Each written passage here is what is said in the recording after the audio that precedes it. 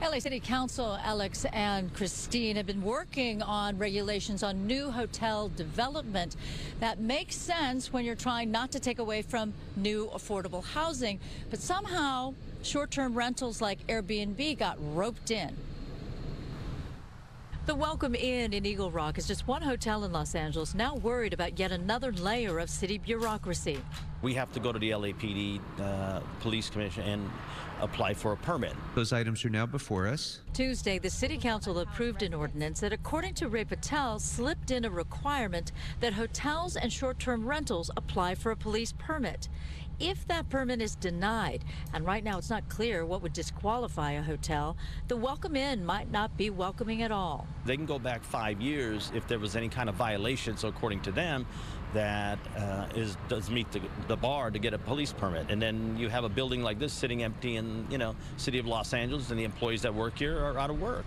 Hotels aren't the only new business required to get that police permit. Short-term rentals like Airbnb would also need the new permit on top of the other city requirements to operate. It's quite a bit of an overreach.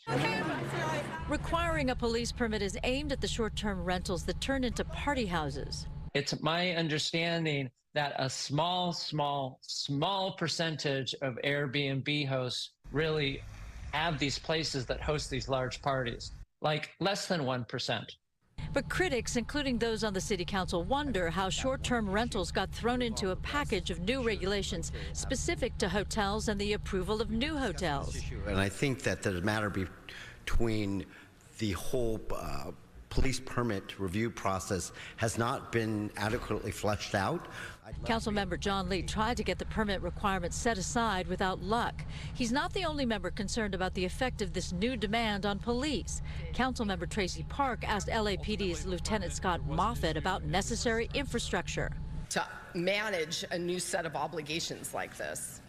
I think the key on that is we would be draining from existing department resources. I want the police to fight crime.